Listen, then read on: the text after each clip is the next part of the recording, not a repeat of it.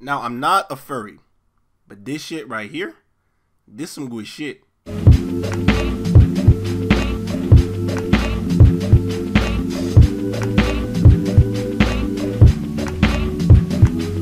So recently, I found out that Beastars was getting an anime adaptation.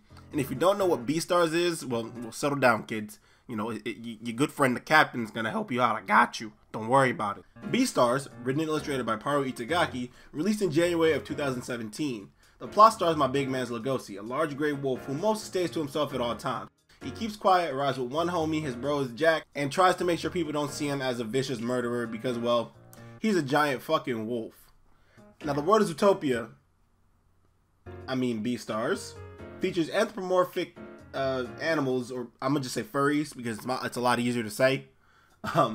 Features furries doing normal things like normal people. Since there's a natural divide between herbivores and carnivores, though, tensions are high at all times. Like on site, we beefing. But for the most part, people have mellowed out and acknowledged the differences until an alpaca named Tem was brutally murdered and devoured on some gore and vor shit. This caused a massive wave of unease between people, especially in the halls of Cherryton School, the school that LAKEY just so happens to attend to. To make matters even worse, the crime scene looks like a large gray wolf came through and foobarred everything. You see what my problem is here? Not to worry though, LAKEY is making it his personal mission to figure out who done did the dirty deed. The cast includes LAKEY, the main character, Haru, the thought, and Lewis, the egomaniac, and a ton of other pretty fun characters throughout the entirety of Cherryton School. I don't want to go too deep into the manga because 1, the anime is coming out, and 2, you should be reading the manga if you really want to know, and 3, no, I'm not spoiling this shit. This shit is dummy moist. I'm not spoiling this shit. You got me fucked up. Now you probably noticed that I've been replaying the same footage in the background for the entirety of this video, and what I had to say to that is, come on guys, they only gave me like 30 seconds of film. I'm trying. But in all seriousness, this little snippet of animation is where my major concerns with the anime adaptation lies. Now, the anime adaptation is being held by Orange Studios, whose work includes stuff like Dimension W, Black Bullet, and Active Raid. Now, while all of these shows look fantastic and their CGI looks, again, dummy fucking moist, my fear is that the entire show will be done completely in CG, or we'll have some parts that are CG spliced in regular anime parts. I feel like this could work really well for complete CG, since the characters aren't really human. I don't have a reason for why I feel this way, I just do. Maybe, just maybe, I got my hopes up from seeing the Lupin the Third CG trailer and I'm like leaking right now.